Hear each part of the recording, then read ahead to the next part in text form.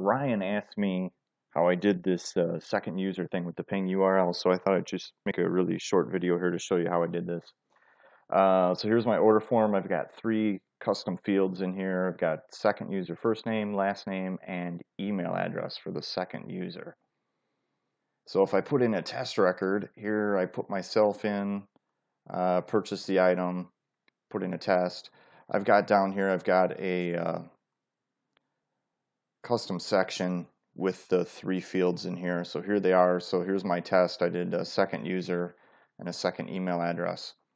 When they purchase the product, they get put into a delivery sequence. And as part of that delivery sequence, it's giving them access to the membership site, but then it's also pinging the second user and adding the second user in. And here is the rule that does that. It looks to make sure that we had a second user email address in there, and it's also looking to see which product they purchased, because there's 3 different products in this delivery sequence and they're slightly different on the post data that we put in there. But I've just set up a API ID and key specifically for this right in the same Ontraport account, and it's just going to push it right back into itself.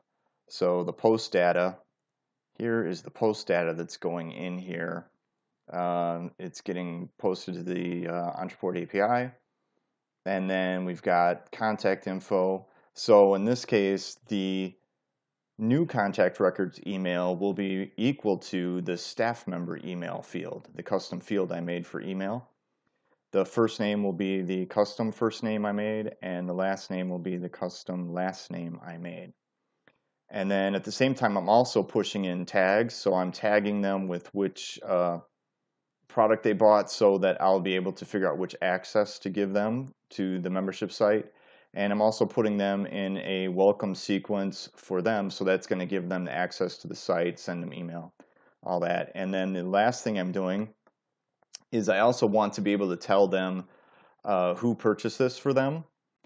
So I'm flip-flopping the fields. So the person that purchased it, the first name here, is getting put into the custom field, and the custom first and last name fields, so that then I can send an email to the new person that says, hey, this is who purchased this for you. So in this case, it's supposed to be the owner of the business, and then they're allowed access for an office manager or someone like that who's actually going to be probably implementing what they just bought. So that's how that works. So that is the post data that's going in here, and because this is so tiny, you can't really see it. So that's how I did that. And then, yeah, so as soon as they go through the sequence, it pushes this in, and then instantly you can see here, and if we go back into contacts, it pushes me in, and instantly I've got the second user gets added in, and comes in into that sequence, and comes in with the tag, so that I know which access to give them. And then the original purchaser ends up down here as a staff member in this case. And I could have set up another custom field for that, but I just didn't think it was necessary. So that's it. Hope that helps.